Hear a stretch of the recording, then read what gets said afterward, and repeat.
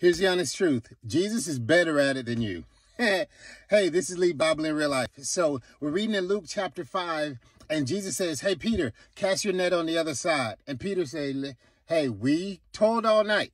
You know what I'm saying? Hey, I let you use my boat to preach because you're a preacher. But now you're trying to tell me how to fish. But at your word, I'm going to go ahead and do it. And the Bible says when he cast the net on the other side, they caught more fish. They had to get their other friends to help and to start breaking their net. The overflow and the abundance was more than he could handle.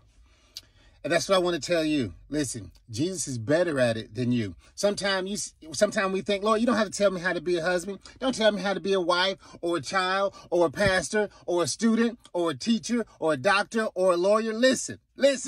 Jesus is better at it than you. So when he tells you what to do, say, at your word, Lord, I will do it. And the abundance and the blessing of God will overflow because Jesus has always been better at it than you. All right, everybody.